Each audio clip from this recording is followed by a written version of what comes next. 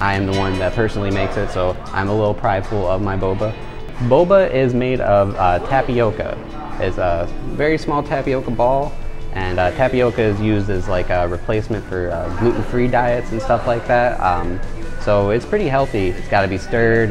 It's got to be like watched. It is a very delicate process for sure. Our most popular are Thai and taro, and original milk tea and honeydew. They're like, wow, I've never had anything like that before.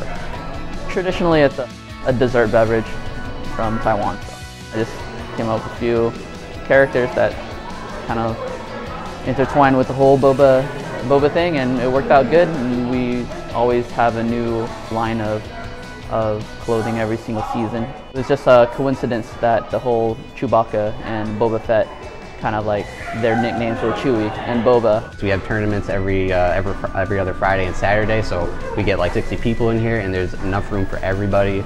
We actually encourage USF students; they get a 10% discount. We definitely have Wi-Fi. Our password is I love boba, no caps. So if anyone comes in, I love boba.